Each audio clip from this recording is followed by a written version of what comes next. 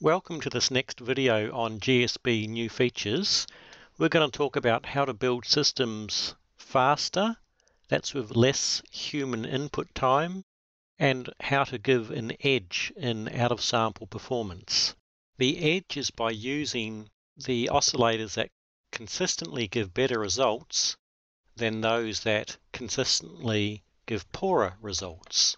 There is a video dedicated to this, and it covers these sorts of things in a little bit more detail, but I'm going to outline the methodology that I'm using today.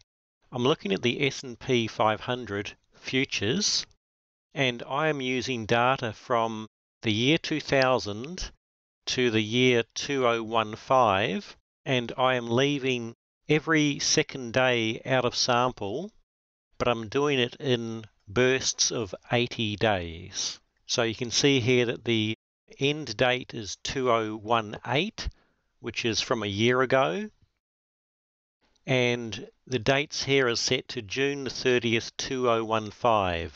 So this gives me one type of out-of-sample data. The next thing that I'm going to do is I'm going to look at data from 2015 to February 2018, and I'm going to look at every single day in there. And then I'm going to look at 2018 February to 2019, which gives us another out-of-sample period. The weakness of using just like a year out of sample like this is you're extremely dependent on market conditions. And so we're now looking at a number of different regimes and methods of out-of-sample data. 2018 was a volatile year on the S&P 500, but it was actually a very difficult year. So if you based all your out-of-sample results just on this one year, it's not really a good picture. If you look at silver, for example, some of these years from 2015 to 2018 were quite difficult, but 2018 was extremely easy to trade. But the fact that this was the case on 2018 doesn't mean that the future data is going to be just as easy or just as hard, because markets change enormously one year to another. For example, the S&P in 2017 was extremely low volatility. 2018 was very high volatility. So if you chose something that worked only in 2018 and applied it to 2019, you've probably got a very bad outcome. Now what we have in today's build of GSB is some new features, and I'm going to cover something that will give you a mild edge in performance out of sample. Currently GSB has about 38 indicators roughly, and some of these indicators are going to work better than others, and my research has shown that this is very market dependent. So a different market is going to give quite a different result of indicators. So what I'm going to do is I'm going to build roughly 40,000 systems to see what indicators work best and what indicators don't work so well. And you can see here we've started from the year 2000, which is when the data starts, to February 2018. That's a global date, so GSB cannot see any data outside of that. But then we've got our window from the year 2000 to June 2015, and we're going to look at every second day here. And we're going to do this all through macros. So the first thing we do is, after we've built the systems, is we put results into stats A, and I'll show this happening as time goes on. We then get our parameter stats.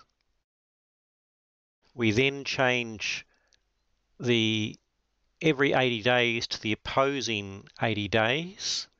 We then do stats again in stats B. Now this might not become clear when you're looking at this, but as we go through the video you'll see this in greater detail.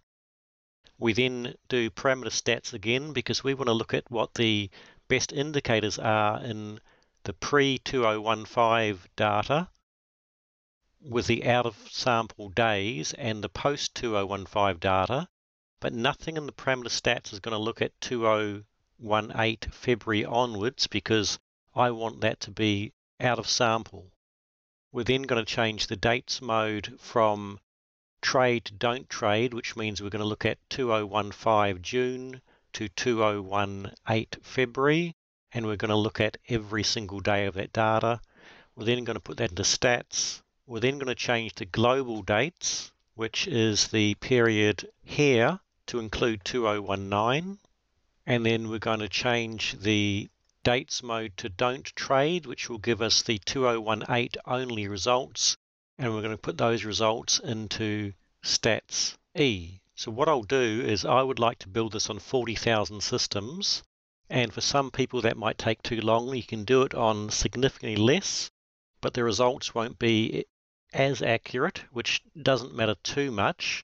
But at 40,000 systems, each test was very consistent, not totally, but close in its results every time we did this. So what I'm going to do is I will just build 1,000 systems so we can see the process. Now this is the manager, and I've set this so it will run 5 workers. I don't really want a lot more than that because we're only building 1,000 systems. So that's going to go to various cloud workers, which can be your own machines, or it can be machines in the public GSB cloud. On the S&P 500, I'm just using 2 indicators. Normally for building systems, I'd use 3, but the problem with using 3 to test the indicators is there's too much chance that you get an indicator that doesn't do a lot to give a noisy perspective on what indicators work best and what ones don't. Secondary filter I've got set to close less previous daily close, big point value. This will probably change in GSB2, the formatting of that, because secondary filter is the one thing you have to get right on each market, otherwise your results will suffer greatly. And we're going to try and fix that issue of human error in GSB2. So this will take about 2 minutes to find some workers and get the workers to report back to the manager. So here we can see we've picked up 3 workers, and likely more will come in a minute or so. Note also this C/US figure, how that's on 35 right now. If you build 40 or 50,000 systems, it can be harder for GSB to find non-duplicate systems, and this number will increase greatly, which means it's harder for you to get more and more systems. And if it gets too high, or this whole process just takes too long, you might as well just stop the process. So now we have 5 workers that are running. So what you can see here is a system that's built from the year 2000 to 2015. Every second day is out of sample. And you can see if I click on nth to trade, that's the out of sample result of that particular system. And if I clicked on dates to no trade, you'll see the results from 2015 to 2018. And that's what we're doing in the macro. That's going to be all automated. So now we've built our 1,000 plus systems, and the macros are going to start changing these date fields, which is just done here. You can see active tasks on the right here. It's changing the nth mode from no trade to trade, which is giving us the out of sample results from 2000 to 2015. Every second day that we hadn't seen in the burst of 80 days. And you can see that when I hold the mouse over there, we've got clipboard A has got the 1387 systems, and it's got the results of purely in-sample data. Now it's got the results of the out-of-sample data, and you can see that we've gone from, say, $30,000 in sample to $23,000 out of sample, and that's the results from 2000 to 2015 every second day not seen. So in this case, there's a 22% degradation in results. This test isn't very valid because the sample sizes are really small, and 1,000 systems is not big enough to make a extremely solid statistical case. Now we've got the results from 2015 to 2018, and you can see here that we got just under $12,000 profit and just a mild degradation in profit factor of 1.51. You can see the macro is running away here, and the next thing it's going to do is test the data from February 2018 to January 2019. You can see there was an average of $6,000 profit there. Now the interesting thing is we can now click down here and go to parameters, and we have shortcut keys now where I can get rid of the top screen. We can see that the top 1/3 of systems use these indicators in green, and the bottom 1/3 of indicators use these ones here. So for example, if you look at Bollinger Band, it had 76 systems in the top 1/3 and 29 systems in the bottom 1/3. So the ratio there is 76 over 76 plus 29. That gives you 0.724. Now these results are not terribly valid because the sample size is too small. But now the really exciting thing is we can now select the oscillators that we want, and I'll typically use the ones in green. I mean, you could go further down here or just choose the top view here, but the default is probably just to go like this. Do right click, apply to optimizer settings, and you've now got 15 indicators here selected.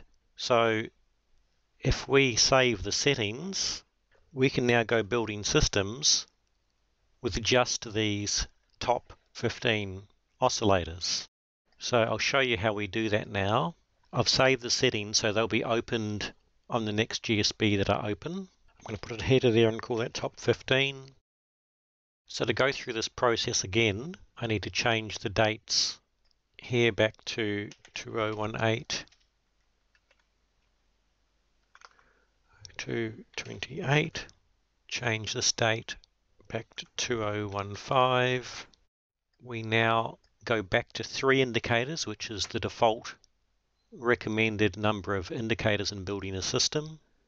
I'm also going to use this third exit here, which means if the secondary filter and primary filter reverse, then we're going to exit a trade, and then I'm going to build about 50,000 systems. So this is the results. The top is using all 38 indicators. Our fitness was net profit times average trade. So fitness in the top is 5072, and that's the in-sample data from 2000 to June 2015, and the bursts of 80 trades in a row, followed by 80 trades we don't see. So we have 5072 in the top one. In the bottom, using only the top indicators, we've got a slightly reduced in-sample fitness figure. Then if we look at the out-of-sample every 80 days from 2000 to 2015, we have 3868 with 38 indicators and 3916. So a mild increase. Then when we come to the 2015 to 2018 February data, we've got something like a 20% increase in results. And then the 2018 February to 2019 February results, we've got quite a significant increase from 726 to 827. Now keep in mind this entire build process and also the oscillator statistics had never seen that last year of data. So I think this was a successful test. I had similar improvements on silver, which is a completely different market, and there's probably a lot of variation on how this technique could be used, whether you want to try with 1 indicator or 3 indicators and take the top just few indicators, or take more than the top half. But this is at least a proof of concept, and it shows that this is giving a worthwhile but not essential edge to improve trading by using only the best possible indicators.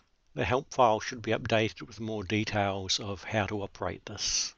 If you got something out of this video, then please hit the like button and try GSB for yourself. Thanks for watching.